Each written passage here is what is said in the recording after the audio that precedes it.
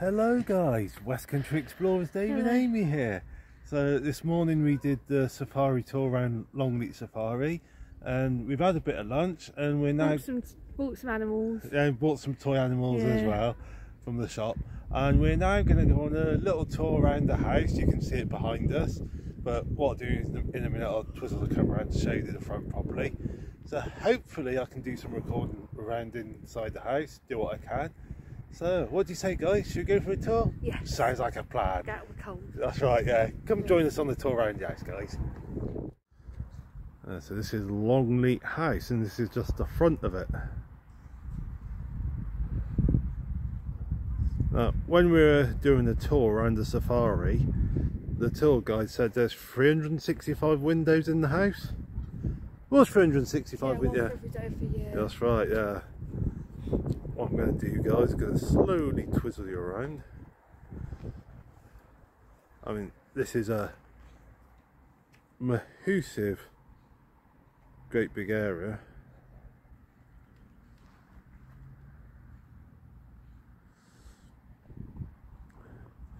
If I remember rightly, guys, at its height, at its peak, Longleat Estate had something like 500,000 acres. Was it something like that? It hasn't got quite as much now. I think they had to sell quite a bit of land to pay off the 5th Marquis's debts and that. So, but yeah, there's had an awful lot of land at one point. Oh, you're not in the way.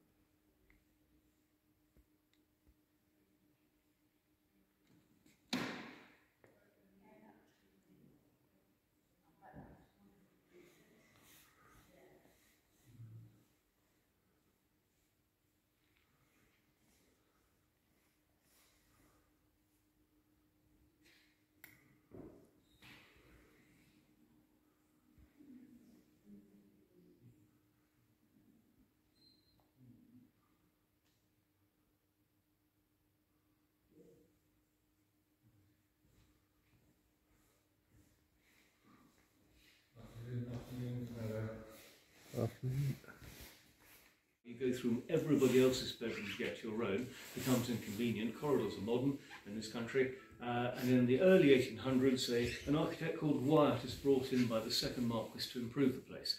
Has anybody been to Wilton House down the road? No. 18 quid, no lions, but many more paintings, much better lit, and good statuary. We have no statuary at all, really. Okay, so it's the same architect. So what I think was a big room, actually it's one of 2 corridors put in by Wyatt to link the wings of the house. The next corridor starts past where those people are at the closed doors. He also finishes, if you like, the quadrangular shape of the house by closing off and building up on top of the north wall. And that allows him to put in yet more corridors, including ones for servants. And they can then move around the house to be less seen and less heard. And then, about 40 years later, we see a room, that painted by Hopner at the Royal Academy.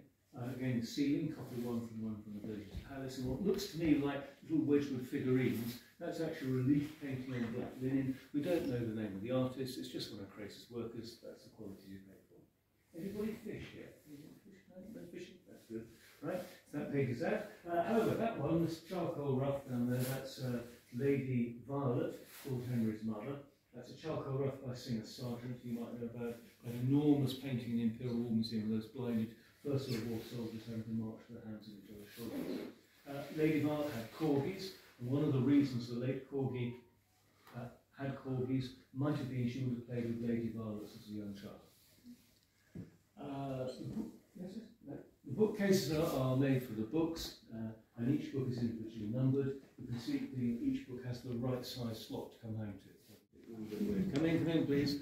Practicing for the bathroom. Right, so in the breakfast room, another ceiling, another copy, another painting, more gold. You're looking up at Justice wielding her sword, wearing gold, comforting the gold piece in the green cloak. If your maths teacher ever let you describes circles as having corners. The doggy-looking thing in the bottom left-hand corner, that's Alanus Mark chasing away the beggar Discord. Now the room is laid out as if it's the 1st of April 1949, April Fool's Day, because Lord Henry here has finished his breakfast, he's had his 4 sweet flakes, he's read the paper, I've checked it's the correct copy, he's gone to the front door to open it to paying visitors for the first time.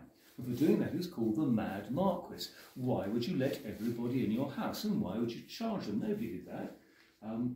He'd charge you 12 shillings, no, he'd charge you 2 shillings and 6pence, and I think, you know, you might be as old as me, some of you, so you probably realise that's 12.5p. If you're still on pocket money like I am, it's 8 Mars bars. Now the reason he was doing it is when his father died, the 5th Marquis above the fireplace, when Dad died, the death duties on his estate were 40%. Now the guidebook says that's 20 million quid, I reckon you can double it. And nobody's got 40 million in their piggy bank. And anyway, the house's income stream has collapsed. It's the 1940s. Nothing's made of wood. Nobody's wearing wool. It's king cotton and nylon's coming. So there was no money. So whereas Lord Henry's grandfather to the left of the fireplace, one of George Frederick Watts's finest paintings, he would have had up to 50 servants for just inside the house and his 8 family members. Whereas Dad, he had only 1 when he died, and actually Lord Henry didn't live here. He lived in a cottage up the road. So there was no money. Fortunately, the experiment worked, the house was saved, the tax was paid, and the other stately homes start to copy and they've got their 40% too. Okay, now, I think we'll go this way. So I'm going to show you a beam in a few minutes. Have I tried sat here or there, not at the head of the table, I've always presumed. Yes, it's yet another ceiling and another copy. Being technical for a moment, if you look above you, the gold blobs in the middle of the circles, they're actually the heads of giant screws about so long, holding up the full ceiling. And the one above me there, that fell out a few years ago, narrowly missing our Sevres porcelain. Priceless, hand-painted, each piece unique, and commissioned in 1777 to impress George III when he came in 1780 something. And to impress your king, you give him ice cream. That's an ice cream server at the bottom in the middle. Should I do a ghost story? I'll put a ghost story. Right, okay, so colour paintings to get to the ghost story. In front of me is John, the builder of the house, the only image we have of him, that very dark painting. And to the left of the fireplace, that beautiful lady, she's called Louisa Carteret. And she was the 2nd wife of the 2nd Viscount. And it was a love match. And it is said that Louisa Carteret still walks the corridors of Longleat House, especially at night, opening and closing doors looking for her handsome footman, because gossip has reached the ears of a very angry, very jealous 2nd Viscount, who's confronted our handsome footman at the top of some stone steps, giving the man an angry shove. The poor guy has tumbled backwards and broken his neck. The body has got rid of straight away. And she's told, well, he's just left. Now, there are some truths here. First of all, he couldn't just leave. He's unemployable without her references. He's expected to say goodbye. Secondly, she would have had a handsome footman. You are judged by the good looks of your servants as well as your own glam and bling. Thirdly, this is a weird house. You go to open a door, you can't open it. It's never been opened. It's a false door to balance the look of the room. Other times you do open a door only to find some fool has put a wall there to stop you walking that way anymore. And what's absolutely true is during the First World War, when we were a relief hospital and had 3,000 or 4,000 injured soldiers through here, in 1915 one of these poor guys was coming down the grand staircase, and to steady himself he put his hand on a wall. The wall was warm, it shouldn't have been. People rushed downstairs, a boiler had caught fire. It had already lit a beam, hence the warm wall. Fortunately, the fire was put out, and it's then decided to put a new boiler in right next to some stone steps. And to get the new pipework in, they had to lift the stone slabs at the foot of the steps, and they did find a skeleton, and it was wearing the correct livery and leather jack boots of a footman of that period. So it must be true. Now we're about to walk past some large white pots. It's all, well, I did about it here, it's just too many of you to stand and be bored by me looking at it. It was called white gold. It's very early porcelain. It's white gold because it was worth its weight in gold. The Chinese wouldn't tell the Europeans how to make the stuff. It was trial and error. It's all Meissen. Meissen early on were about the best, but not that good. It's still cracking. Have a good look at the elephant on the bottom, and you'll see that it was cast by someone who'd never seen an elephant using drawings done by someone who'd never seen an elephant. Now, it's still white gold today. The fox on the... Why is the ceiling suddenly so low? We squeezed an extra room in so Nanny can sleep upstairs. Bath in use until 1946. The taps are completely fake, so the hot water is now 8 flights of stairs and 2 corridors away. State-of-the-art Victorian plumbing.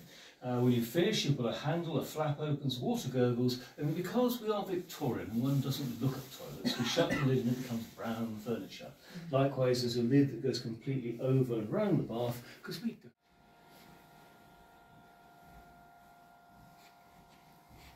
So folks, you are in the nursery, and the 2 christening gowns, one was used, I think, in the late 50s, possibly early 60s, but actually embroidered date on the pillow thingy is 1867, and they're Irish torchon lace.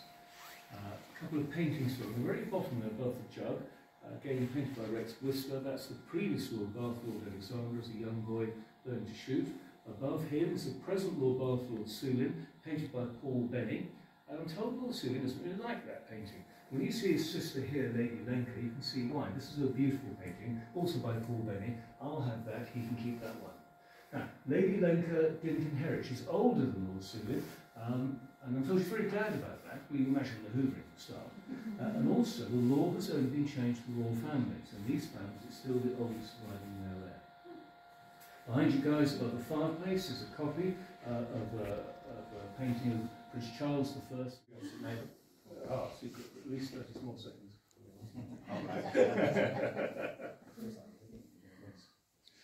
Okay folks, so in the state dining room, the better of the is where the family had Christmas dinner.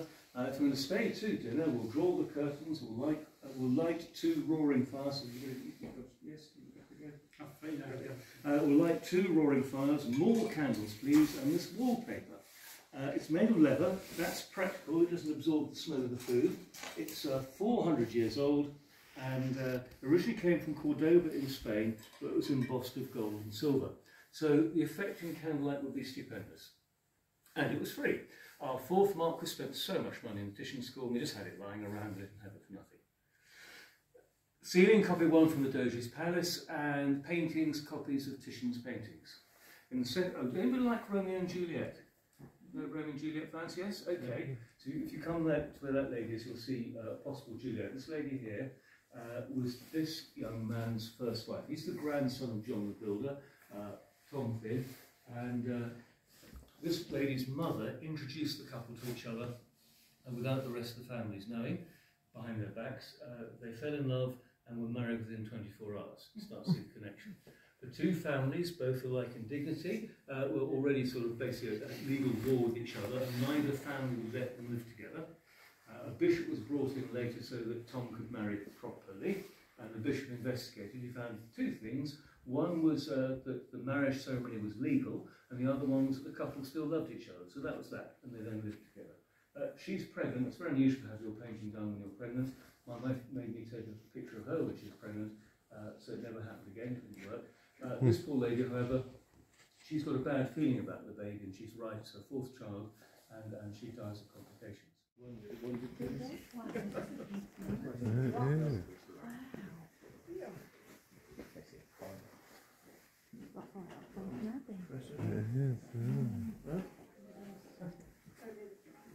Okay, so we're now in the long room, or long galleries that would have been in Tudor times. It's become a Victorian saloon, or salon, if we're being French. The tapestries on my right, 500 years old this time, designed by Jean-Michel Coxey, Flemish again, and they're the second best of their type, only to those in the Spanish Royal Collection, and that's because they're second editions. What happens is you have 20 men making one of these panels, it takes them 2 years, then you say do it again. If you remember our elephants, that's Meisenware again, Temple to Minerva. Before it's been updated a couple of times. She should be standing on top, by the way. Before she was over there, it was in the Japanese palace in Dresden. Chinese temple warmer, or Chinese temple cooler, depending on your guide. You get good value for money out of me. And the black and white photo, I've got memories of doing this. When the safari park was first opened, and I came here in '68, I was going through some slides the other day when I was going to. When the safari park was first opened, you were allowed to picnic with the animals, but not with the lion. That's right, really. Yeah. Has anybody been to Venice? Yes. Ah, have you seen anything you recognise? No. I've had one visitor say yes. Okay, the rest of us, including me, don't need to go to Venice. You've seen some nice ceilings, one yet to go. This one, by the way, is a copy of one from Massimo Palace in Rome, and some lovely fireplaces. Usually it's the top half that's the Crace lot, and copies of Doge's palace stuff. This time it's the bottom 2/3, though I don't suppose the Doge has the fig leaves. There again, we are Victorian, and we're certainly not looking at that. I rather like this games table. Louis XV this time. Beautiful parquetry. The reason I like it so much is when you've got board of the game top, on the top, you lift the lid off, and there are 7 further lids inside. Now the very dark wood is called amaranth or purple heart, and it's faded. It should be a rich purple colour, and the lids inside haven't faded, and they are a gorgeous purpley brown colour.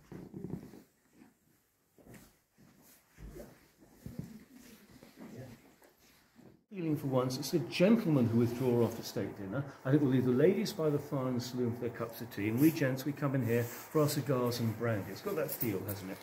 I'm terribly sorry about the carpet. It was originally designed by Crace to be a rich red and gold to match the rest of the room, but when the 5th Marquis is away, his wife dyed it green. Well, the fireplace, originally the speaking one, you've got a Tintoretto. You're looking at Persephone, and she's just been caught eating 7 pomegranate seeds. And for doing that, poor thing has to go back down to the underworld where this is, to be Pluto's wife for 6 months every year. Just why we have the seasons. Now the paintings are always going to hang in this room when you're decorating, and have always hung here ever since, making this the most originally hung room of its kind in the land. And to prove my point, if you look up at the ceiling, at the white moulding, you will make up pomegranates, and that's because they knew the Tintoretto was coming in here. Designing. Right, so they're fire screens, and they're Victorian, of course, but it's the same. And stop ladies getting your glow, you see, because this sounds terrible. So one of the reasons why you have a long gallery in Tudor times, particularly ladies can walk around on bad weather days, and that includes sunny days, because you don't want to tan, so it'll show you the working class out in the fields. As I say, Victorian ladies would sit by the fire, they would, especially something very small, almost face-size ice cream. Do people say they like their paintings? A few tours you forget what's going on. To give you all bearings, that's the those double doors are to the viewing gallery for Charles II. So you're above the Great Hall. And I lied to you a few moments ago, that's what guides are for. All the paintings have always hung here, except for this one above the box. That's the most valuable painting in the house. And like the other paintings, it used to hang here, until 40 years ago somebody broke in and stole it.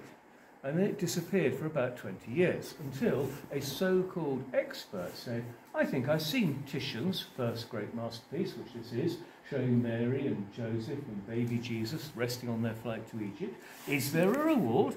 And funnily enough, soon after this conversation, the painting was found in a blue and red carrier bags at Tesco's, in a bus stop in Richmond, Surrey. It's a remarkable family. We find orphans in woods and Titians in bus stops. It's a story from Shakespeare. Yes, Yes, that's right, right. Okay, so I can put that bit back in there. Okay, so we're looking at the grand staircase put in by Wyatt, the chap put those corridors in, etc. He ripped out a staircase we'd lost from somewhere else in the house, not there. It had been designed by Sir Christopher Wren. Wren's a local boy. He was born this side of Shaftesbury. Originally, there had just been the 3 huge paintings. In front of you, a lion hunt after Rubens, and either side 2 Schneiders, again hunting scenes. I've got these small children to tease, so I can't do how to change the cameras. I promised you a Cassoni. Do you remember? A long drive. But this isn't a bedroom, okay? That's just a stage prop. This is a huge walk-in wardrobe, a dressing room. The wardrobe itself, Louis XV, but we got provenance enough to suggest it was once the property of Marie Antoinette. It's the wallpaper, isn't it? Very early 1800s, Chinese, a block printed by hand and then hand painted afterwards. No true repeat pattern, no rolls of wallpaper, nightmare to hang. It's got people in it, that shows us it's for the European market. We've got at least 9 other rooms decorated this way. What's most unusual is the lady to the left of the mirror breastfeeding. You just don't see that. I imagine these are locals to the factory and they're capturing some sort of village town scene. And it's going to be Go to the keyboard really and left the drawer. Okay, so in half a bedroom, because that's a stud wall, so you would have had a huge bedroom, and under the huge arch you would have had a huge bed.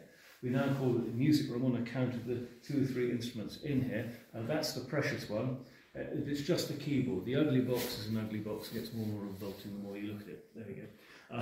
And it's only 1600 or something. And it's on the wrong legs, on mid-Georgian legs, so it's a bad marriage.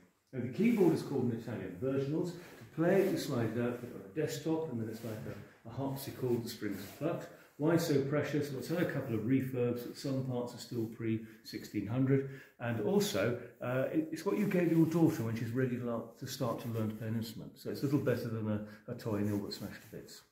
Was it you guys who like your paintings? My last try completely gaga, you see. Yep, no, not bothered.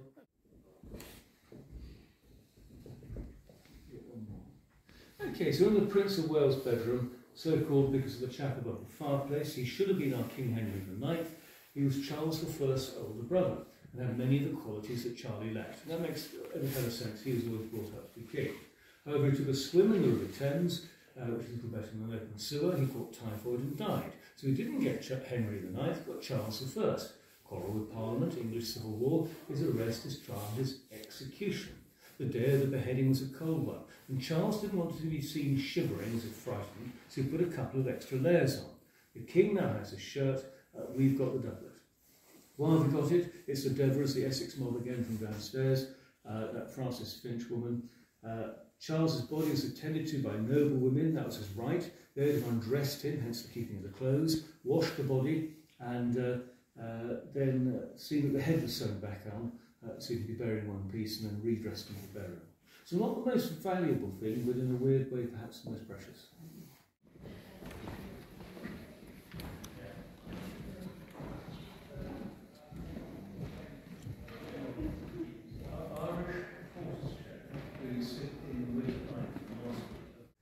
There you go, guys. That's a little bit of a tour around the inside of the house. Yeah, some of the rooms were small, and being in a bit of a large tour party, I sort of not as easy as it could have been to record the rooms to their best. But I've done the best I could to record what was there. So. And I've taken a lot of photographs which we can put on the YouTube. Yeah. Yeah, we got a load of photos. So yeah, so I hope you've enjoyed, guys, and I did the best I could to show it off.